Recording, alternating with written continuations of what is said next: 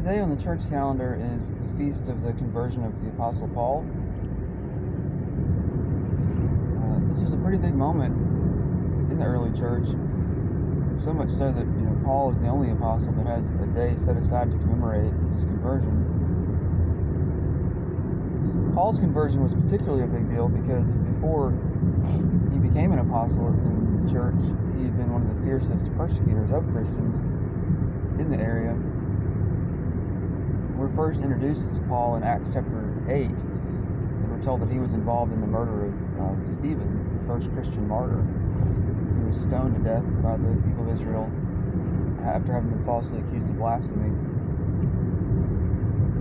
Paul was on his way to Damascus to round up whatever Christians he could find there and bring them back in chains to Jerusalem.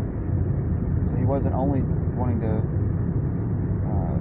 purge Israel of Christians, he wanted to find Christians outside of Israel and bring them to justice in Israel. And it was on this trip that he was struck down, this blinding, brilliant light, and the risen Christ appeared to him, and that changed the whole course of his life.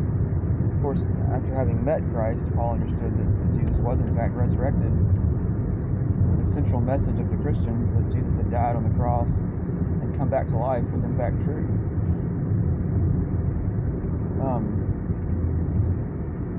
I read somewhere recently that, interestingly enough, the book of Acts, which chronicles the spread of the gospel to the nations in the earliest days of the church, the word love is never mentioned in the gospel of Acts, in the book of Acts.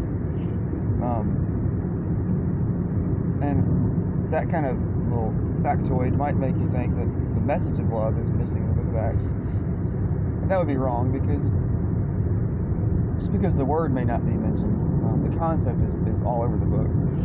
And Paul's a supreme example, because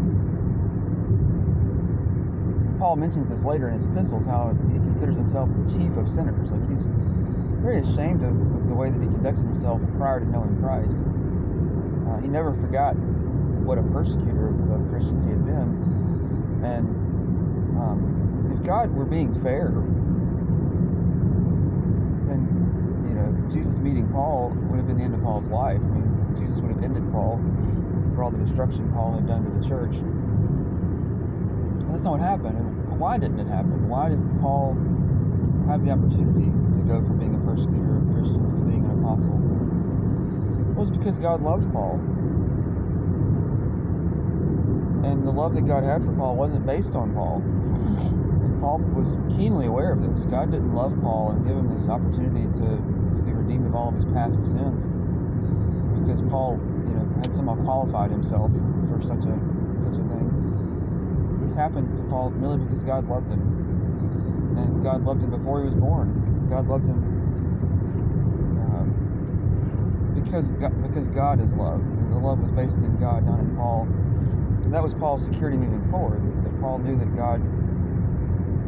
the love that God initially had given him was not based on him, and so therefore Paul could understand that the love that was going to sustain him and get him through was also a love that was based in God, not in himself. And that's true for all of us. We might not have had a conversion story quite as dramatic as Paul, but if we have gone from being dead in our sins to being alive in Christ, it's because God loves us and has called us to himself.